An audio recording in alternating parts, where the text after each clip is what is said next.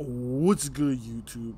It is your boy Swiftly back with another NBA 2K25 video, and in today's video I have another episode of badge breakdowns for you guys. As you can see on your screen, today's episode we are covering the defensive badge Immovable Enforcer.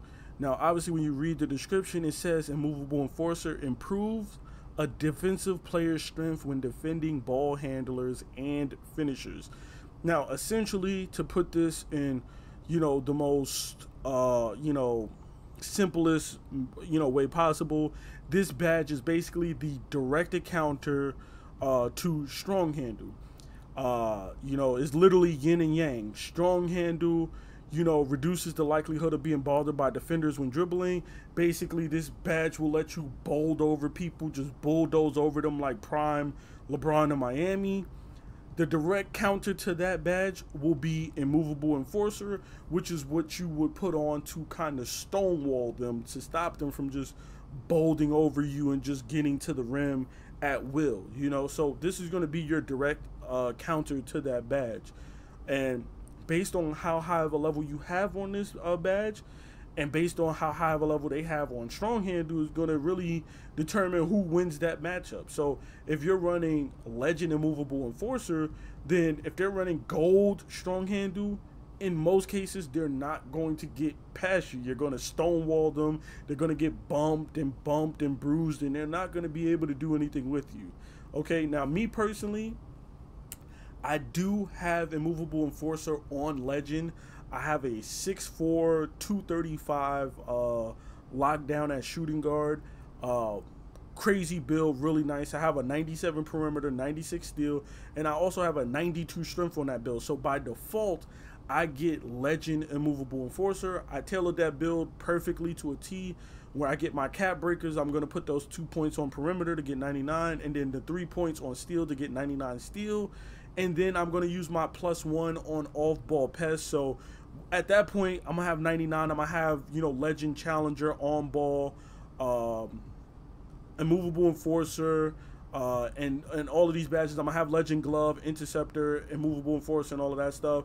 And then I'm going to use the +1 on Pick Dodger because my agility only goes up to like 87. You need a 92 for Legend. So I'm going to have Hall of Fame Pick Dodger. I'm going to use my +1 on Tier 2 to get off-ball Pest. Or I might get off-ball Pest by default, actually.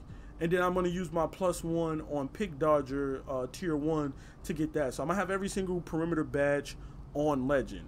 Okay? And that also means that I'm going to have Immovable Enforcer on Legend. And I've been using Immovable Enforcer on Legend, and I got to say that even players who are taller than me, I sometimes get put at small forward, which means sometimes I'm playing against a 6'7" shooting guard. Sometimes I'm playing against a 6'8" wing. There are times where they get a good animation and the game just lets them teleport through my body and they just lay the ball up. I don't get a bump animation. But a lot of times I'm able to bump them. They're not able to just rim run me at will. Obviously they're going to score here and there if they're at 6'8", 6'9", and I'm 6'4". But for the most part, they got to get by me on the perimeter first.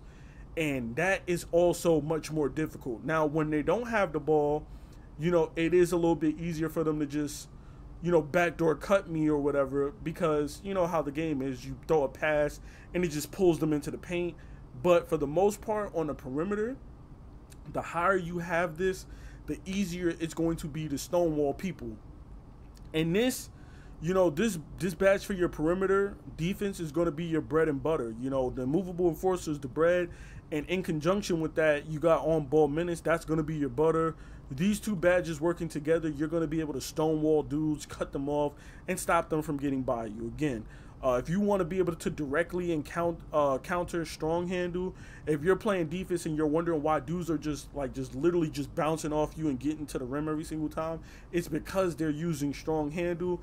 And if you look at it, it doesn't really require much. A 60 ball handle and 60 strength will get you bronze.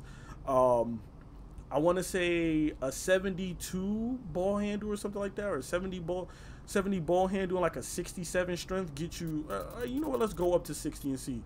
A 67 ball handle with 65 strength will get you silver, right? And then a 73 ball handle and a 73 strength will get you gold. So most builds are going to have like a 70-ish 60 is strength. So you're looking at a bare minimum of PGs running with like maybe silver strong handle. So if you don't have Immovable Enforcer at all, they're just going to blow past you and beat you to the rim every single time, and you don't really want that. So again, my recommendation, get this as high as you can. It's pretty cheap. If you look at, you know, what the requirements are, it's rather cheap as far as the perimeter defense goes. I think you need like 62 for bronze. You need 72 for silver.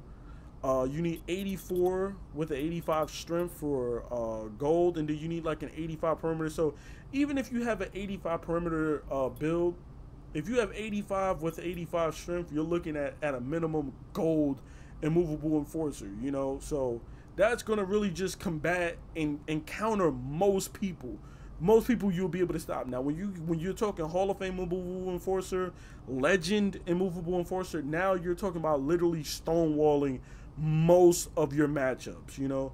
Gold, I would try to use, if I'm getting gold, I would try to use that +1 to get a Hall of Fame, because again, like I said, most people are going to have that gold strong handle. On a budget build, most people are going to have 73 ball handle with at least a 70 something strength. So most people are going to have gold, but most people aren't going to have gold Immovable Enforcer. So you're going to kind of want to hit that gold level so you can at least use your +1 on this badge. Now, let me know in the comments down below if you use the Immovable Enforcer badge, and if you do, what level are you running it at?